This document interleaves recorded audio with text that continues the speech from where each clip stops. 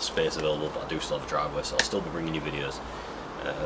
With that out of the way, this video was requested by a Marty. Really strange for me to have a video requested, but I thought I'd help him out, and hopefully it'll help others out as well. So this is one of the questions that I asked. So how to check your coolant level and top up. Now this applies to most cars, however specifically we're going to be doing it on this W203 C class that I have behind me, which is my wife's and mine daily driver. Only car we've got at the minute, unfortunately. But yeah, good car, and let me show you. So first, pop the bonnet. The release is under the steering wheel to the right. Pull it and it will release up onto this stage where it is. I'll bring you in. And then there's a little tab here. Pull it and also just grab underneath the bonnet and lift it up. Don't try and lift it up on this plastic tab, there is a chance you might break it. And then don't forget, you can put a lot of the Mercedes of this era to service mode, where you can open the bonnet a bit larger. So on the strut here, little tab, press it in while pulling up on this, and it locks upright, so you've got a lot more room to work with. Very handy. Next, you want to locate your coolant reservoir.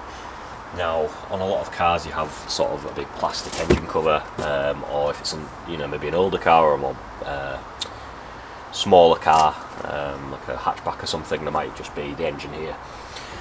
You'll see a tank with liquid in it, and there usually is a symbol which looks like this. On the picture of it's meant to be a radiator, which you can kind of see. It's got fluid in it, radiator shapes, tank on the top. It's like the old style radiators. So yeah, that is what you're looking for, marked on a tank with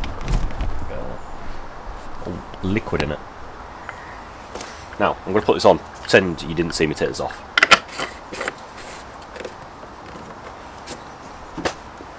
Once you've located your coolant reservoir,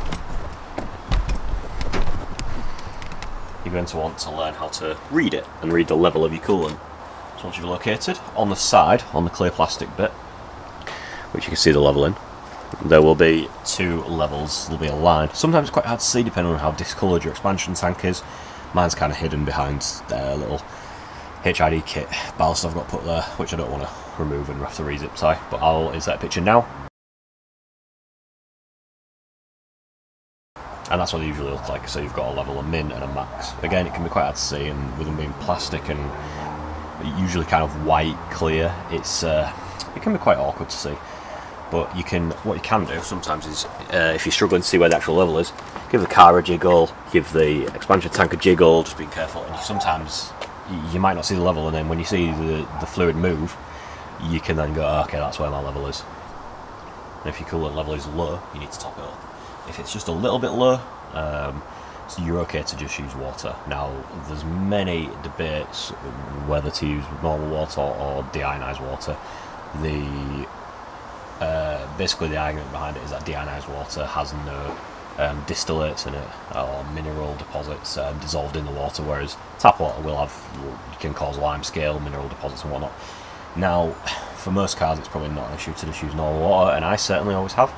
If you're mixing also with coolant and your mixture is sort of like 50-50 or the recommended dilution ratio of water to coolant, you're alright. If you start getting just water in there, then one, your cooling's not going to be very good, and two, you do run the risk of those deposits. But the coolant itself, the actual mixture, helps reduce the effects of that. So, to open the cap, you want to make sure your engine's cold or very, very mildly warm. And if it's very mildly warm, you want to be really careful. It does have a warning on it, but you'll just want to open it and crack it off very slowly. Have a towel on your hand, because if this goes and you get chemical burns, and because the coolant can be really hot, much hotter than normal water, it can mess you up badly. My engine's cold.